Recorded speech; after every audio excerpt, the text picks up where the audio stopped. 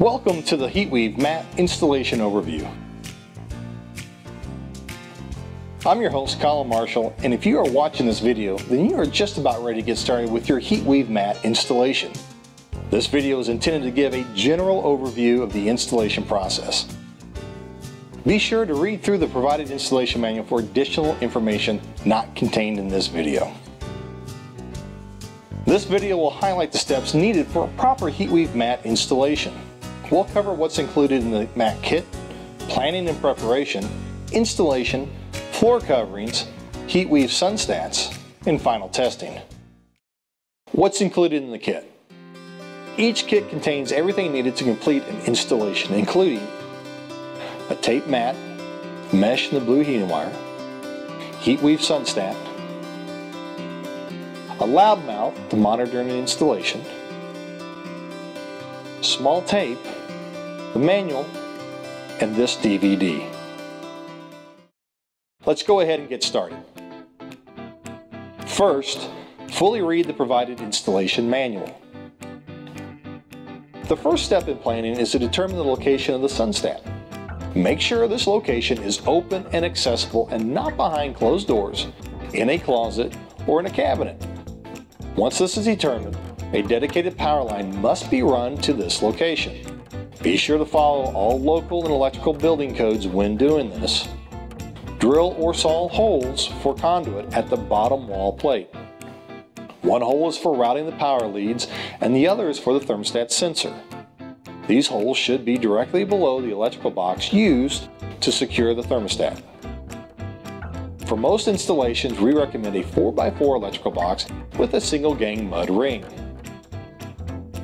Test the mat and thermostat sensor to ensure no damage occurred during shipping. We'll do this by using a digital multimeter.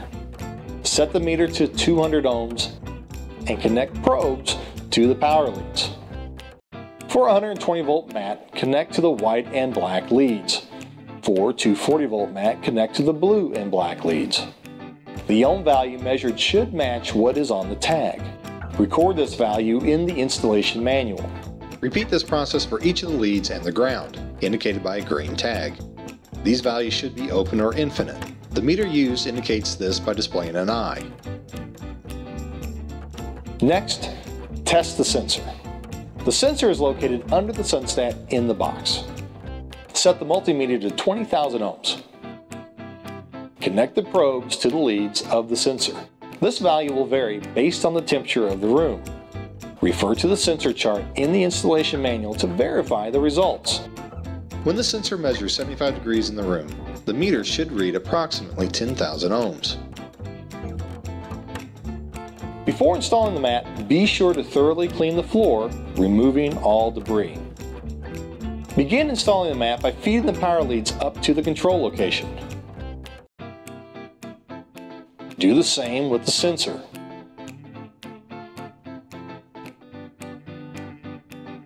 The loud mouth monitors the heating wire during the entire installation. If the heating wire is cut or damaged during the installation, the loud mouth will sound an audible alarm. Repair the damaged area before applying the finished floor covering. Connect the leads of the mat to the loud mouth. When connecting multiple mats, connect them to the loud mouth in series. A factory splice connects the cold lead to the mat. It is important not to bend this connection. Depending upon the thickness of the mortar used, it may be necessary to chisel out a portion of the subfloor to recess the factory connection. Hot glue this into place. The mat can be manipulated to fit any type of area using a combination of rollovers and turns, including the 90-degree flip turn and the 180-degree back-to-back turn.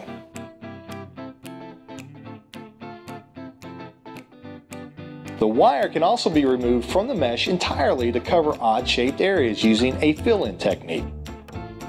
The outside runs of tape securing the wire to the mesh are peel and stick tape. Once the mat is placed in its final position, remove the backing and secure to the floor. Hot glue or staples can be used to secure the mesh if necessary. Do not route mat under vanities or permanent fixtures. Stay 4 to 6 inches away from walls, vents, and the wax ring on toilets. Once the end of the mat has been reached, attach the end splice to the floor with hot glue. In most cases, excess wire can be routed around the perimeter in the 4 to 6 inch gap along the walls, staying at least 2 inches away from other installed mat, built-ins, and walls. Once mat is secure, it's time to install the sensor. Position the sensor parallel between the heating elements. Do not cross over the heating wire. Hot glue the sensor to the floor. At this time, perform another resistance check of all components. Record these values in the installation manual. Once completed, reconnect the loudmouth.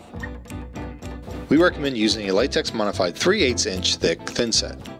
We also recommend using a plastic trowel, such as our cable trowel. A self-leveling mortar can be used when installing under laminates, hardwoods, carpets, etc.